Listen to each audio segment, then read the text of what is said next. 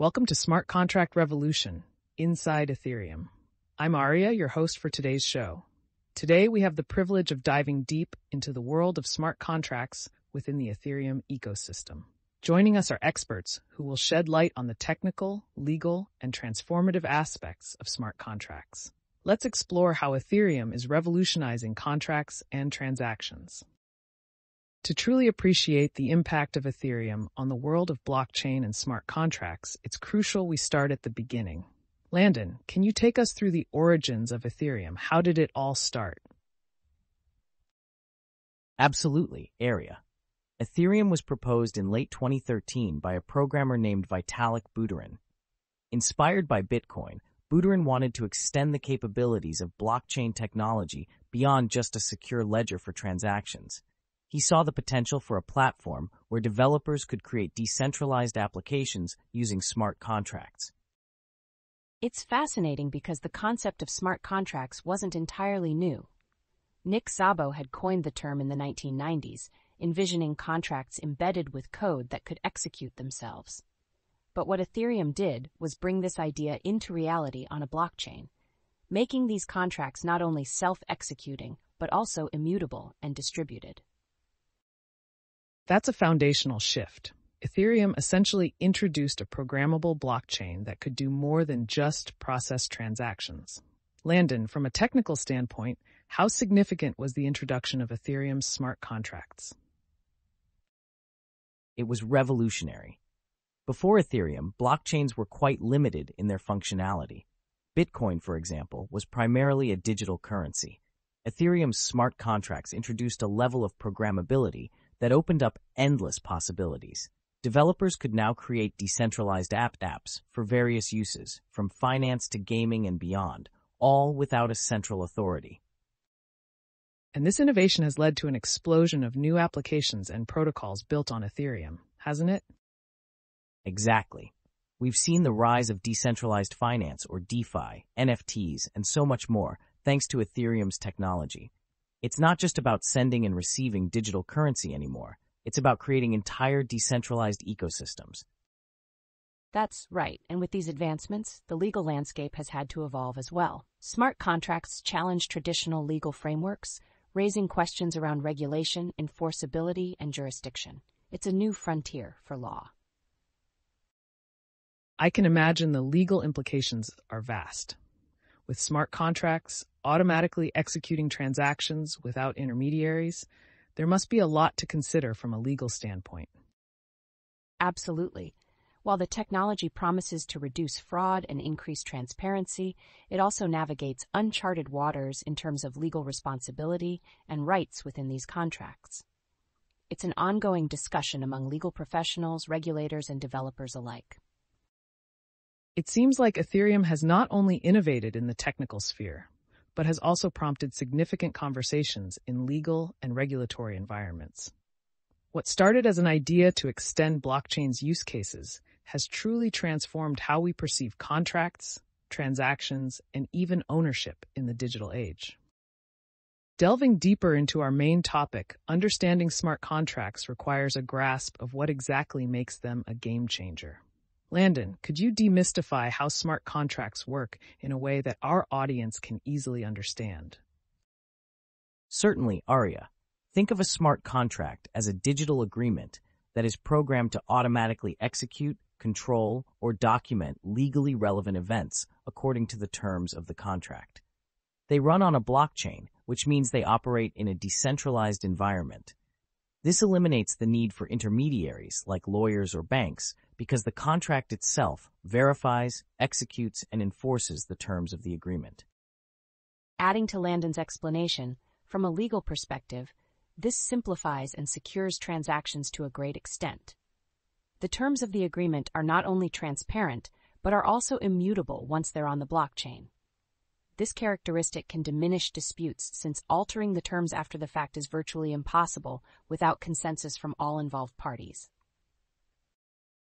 It sounds like the self-executing nature of smart contracts offers a level of efficiency and trust that traditional contracts simply can't match. Can you provide an example of how this technology is being used practically? Sure. In the realm of decentralized finance, or DeFi, smart contracts enable the creation of protocols that replace traditional financial intermediaries. For instance, lending protocols allow people to lend or borrow cryptocurrency, setting terms directly within a smart contract. This removes the bank from the equation, potentially offering more favorable terms for both parties. Another intriguing application is in the area of supply chain management. Smart contracts can automate and record each step of the supply chain on the blockchain, ensuring that products are delivered and handled according to the predefined conditions. This not only increases transparency, but also significantly reduces the likelihood of fraud. These applications illustrate just how transformative smart contracts can be across different sectors. Beyond finance and supply chains, are there other areas where smart contracts are making an impact? Absolutely. In the art world, for instance, smart contracts are behind the surge of non-fungible tokens, or NFTs. They enable artists to sell their work digitally, with the ownership and authenticity of each piece being verifiable on the blockchain. This has opened new revenue streams for artists and has changed how people collect and invest in art. And let's not overlook the impact on real estate transactions. Smart contracts can streamline the process by automatically executing when conditions are met, such as transferring ownership once payment is verified. This capability could significantly reduce closing times and costs associated with real estate transactions. The potential for smart contracts seems almost limitless, touching numerous aspects of our lives. As we continue to explore this topic, it's clear that understanding how they work is just the beginning.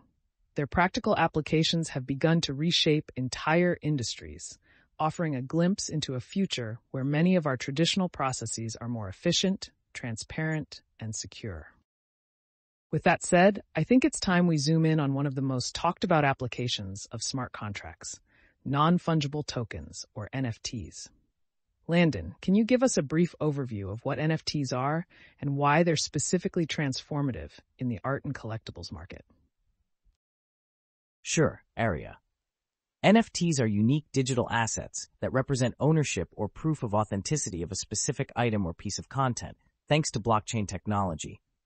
Unlike cryptocurrencies like Bitcoin or Ethereum, which are fungible, meaning each unit is the same as every other unit, NFTs are one of a kind.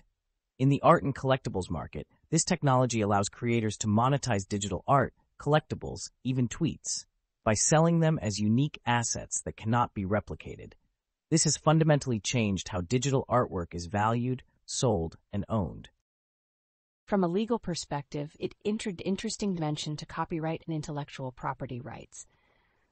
Artists can sell their work directly to a buyer without the need for intermediaries, and the blockchain ensures that the history and ownership of each piece are permanently recorded and easily verifiable.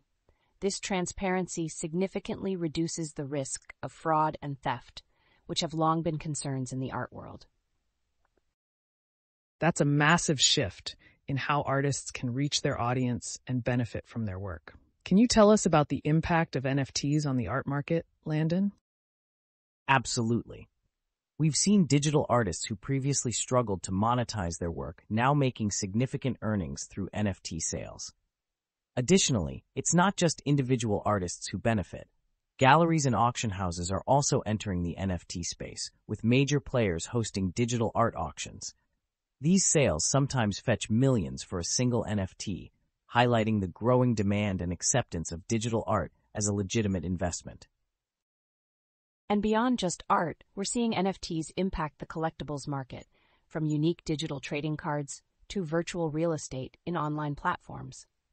This craze isn't just about owning digital art. It's about being part of a new cultural shift towards valuing digital assets as much as, if not more than, their physical counterparts. It's fascinating to see how NFTs are changing the perception of ownership and value in the digital age. Landon, with Ethereum being at the core of the NFT expansion, how does its infrastructure support this growing market? Ethereum's blockchain plays a pivotal role in the NFT ecosystem. Its smart contract functionality allows for the creation, sale, and transfer of NFTs in a secure and decentralized manner. The Ethereum standard for NFTs, known as ERC 721, and its successor, ERC 1155, enable developers to create interoperable NFTs. This means NFTs minted on Ethereum can easily interact with a broad ecosystem of apps, marketplaces, and services built on the Ethereum platform, providing a seamless experience for users and creators alike. The interconnectivity within the Ethereum ecosystem certainly seems to fuel innovation and utility in the NFT space. With such a broad impact across various sectors, it's clear NFTs on Ethereum are more than just a passing trend. They're reshaping how we think about digital ownership, creativity, and even investment. As we've discussed, Ethereum's role in facilitating groundbreaking applications like NFTs and decentralized finance showcases its immense potential. However, Ethereum, as it stands, is not without its limitations. High gas fees and scalability issues have been significant points of concern. This brings us to a pivotal evolution of the platform, Ethereum 2.0. Landon, can you introduce our listeners to Ethereum 2.0 and its objectives? Certainly, Aria. Ethereum 2.0, also known as ETH2 or Serenity, represents a series of upgrades aimed at addressing the very issues you mentioned. One of the core components of Ethereum 2.0 is the transition from proof of work, POW, to proof of stake, POS consensus mechanism. This shift is expected to enhance the network's scalability, security, and sustainability significantly. Additionally, Ethereum 2.0 will introduce shard chains, which will further increase the network's capacity to handle transactions and smart contracts. The legal implications of this transition are quite intriguing. The move to a proof-of-stake model might alter how transactions are validated in terms of legal responsibility and governance. It also raises questions about the role of validators, their selection process, and the legal ramifications of their actions within the network. Those are valid points, Serena. The shift towards a more environmentally friendly and efficient blockchain aligns with broader societal concerns about energy consumption and sustainability. Landon, talking about proof of stake, can you elaborate on how this change will make Ethereum more scalable and sustainable? Sure. The proof of work model, while secure, requires a tremendous amount of computational power to mine and validate transactions, leading to high energy consumption. In contrast, proof of stake relies on validators who are chosen to confirm transactions based on the amount of cryptocurrency they're willing to stake or lock up as collateral. This method is inherently more energy efficient since it doesn't require the same level of computational work. Moreover, proof of stake allows for greater scalability because it can process transactions more quickly and cheaply than the current Ethereum blockchain. With these significant upgrades, Ethereum 2.0 seems poised to overcome many of the hurdles that have constrained blockchain technology's broader adoption. Serena, from a legal standpoint, how do you see these changes impacting the regulatory landscape? The transition to Ethereum 2.0, especially with its proof-of-stake mechanism, will likely prompt regulators to re-examine existing frameworks. The fact that Ethereum will become more scalable and potentially host even more decentralized applications means regulatory bodies will need to consider how to protect consumers without stifling innovation. Additionally, the environmental benefits of moving away from proof of work could align with global regulatory moves towards sustainability in financial technologies. It's clear that Ethereum 2.0 has the potential to address some of the most pressing challenges facing Ethereum and the blockchain space in general. As we look towards the future, Landon, how do you envision these upgrades influencing the development of new applications and the expansion of the decentralized web? With Ethereum 2.0's enhanced scalability and efficiency, I expect we'll see a new wave of decentralized applications that were previously not feasible due to cost or technical limitations. This could accelerate the adoption of blockchain technology across industries, from finance to healthcare, by making decentralized solutions more accessible and user-friendly. Essentially, Ethereum 2.0 could serve as a catalyst for the next generation of internet applications, driving innovation in ways we've only just begun to imagine. Fascinating insights, Landon.